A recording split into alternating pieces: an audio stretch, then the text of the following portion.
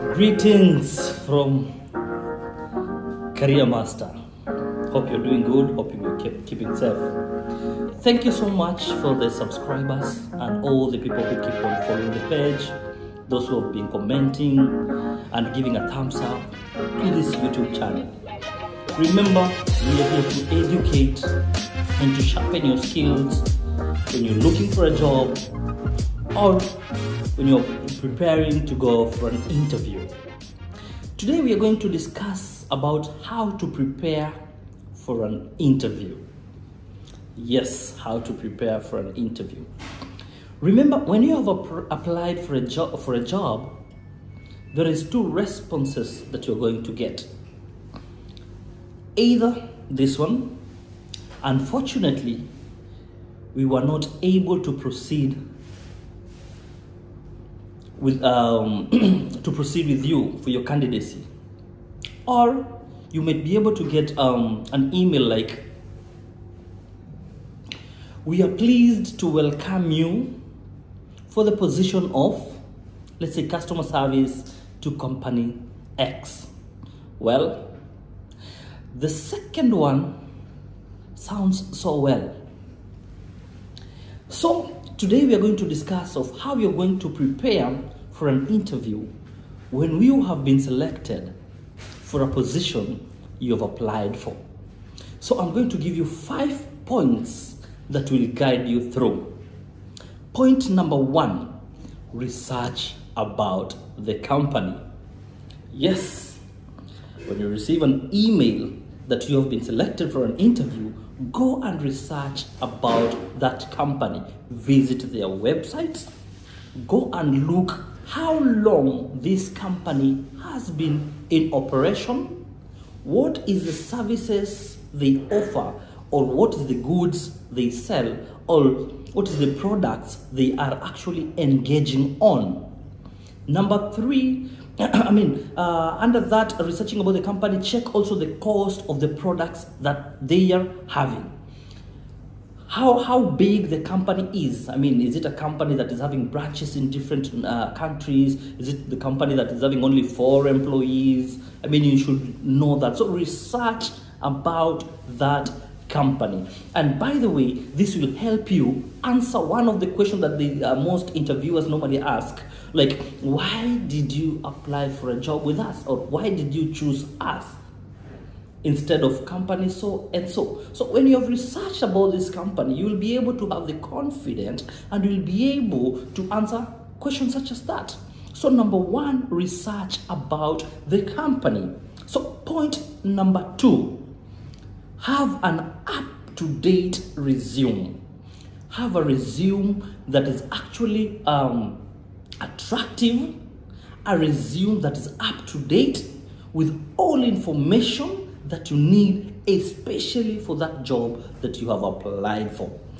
So, for example, when you've applied for a job or a customer service, prepare the best customer service CV. There are so many online platforms whereby, the CV makers, we have online platforms where you can look at the samples of the CVs that you can be able to prepare. Also, it is advisable you put your picture on the resume. It is not necessary, but it is always advisable. And I will tell you the reason is, for example, when you have applied for a job as a customer service, they need to see, is this person that have applied for this job appealing to the guest? Is it someone who is jovial? Is it someone who can be, friendly to the guest? Does it, your facial expression, or how you have portrayed your image will actually show it out. For another example is, for example, you have applied for a job as a bouncer.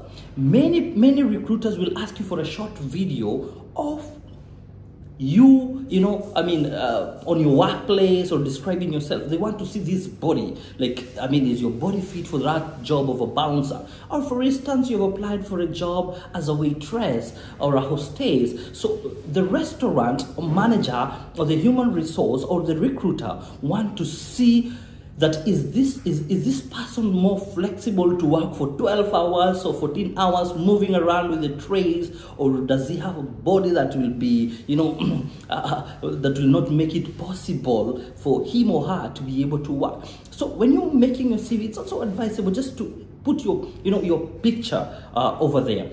So the first one was researching about the company. The second is to make an up-to-date resume or CV. The third one is to prepare your attire. Yes, to prepare your attire. I didn't say that you need to have a suit. No, it doesn't matter. Actually, it depends with the job that you have applied for. So, but most probably, most of the job, it's better or advisable to wear a formal dress code.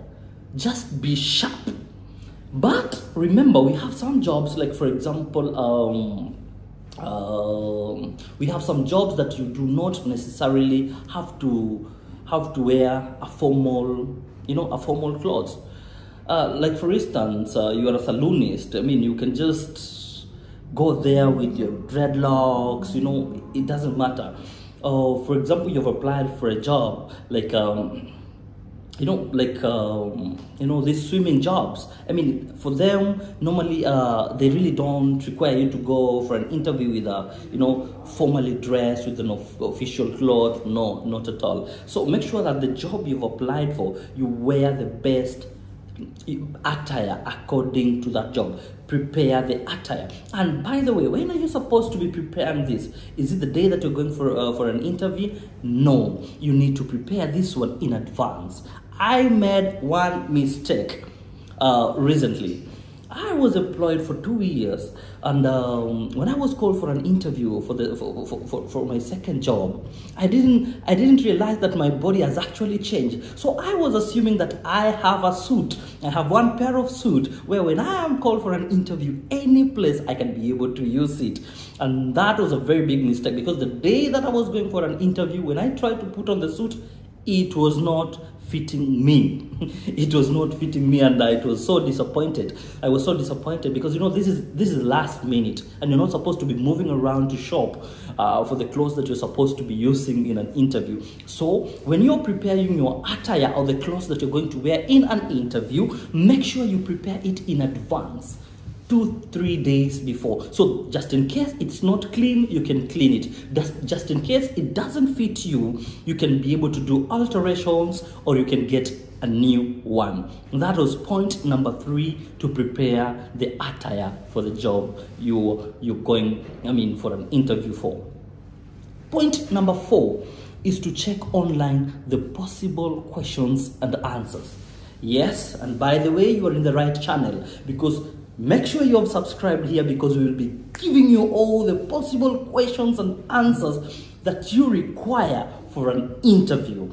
Make sure that the questions and answers that you're actually looking for is actually in line with the job that you have applied for. For example, you've applied for a cabin crew.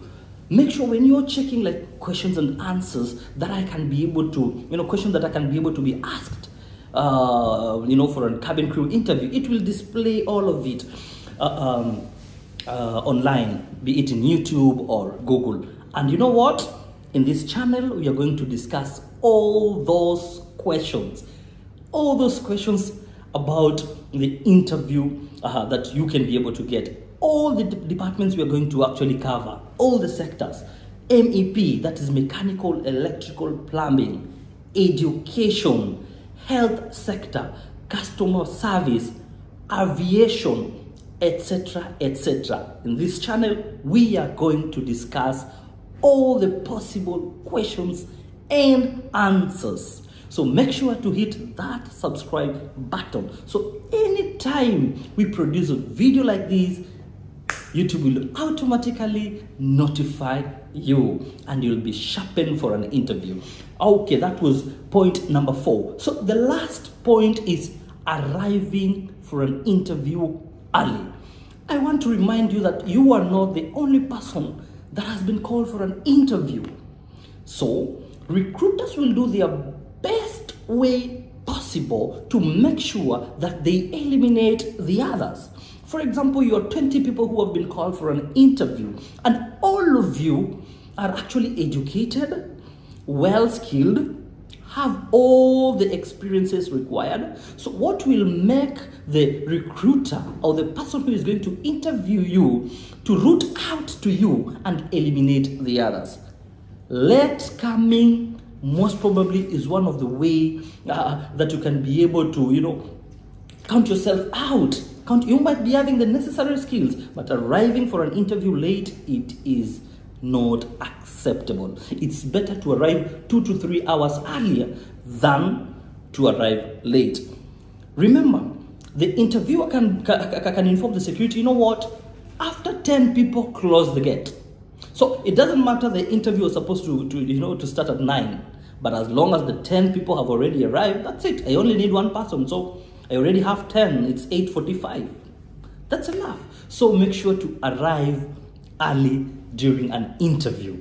Yes, those are the 5 points that I wanted you to get to prepare for an interview. Research about the company, make an up-to-date resume or CV, prepare your attire that you're going to wear during an interview.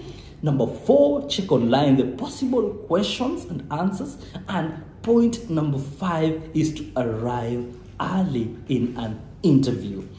Thank you so much for watching the video, and you can put your comments or any additional information that you feel it's actually necessary for the channel. You can mention it there down. Thank you so much for all the followers and the subscribers. Thank you so much. See you in the next video.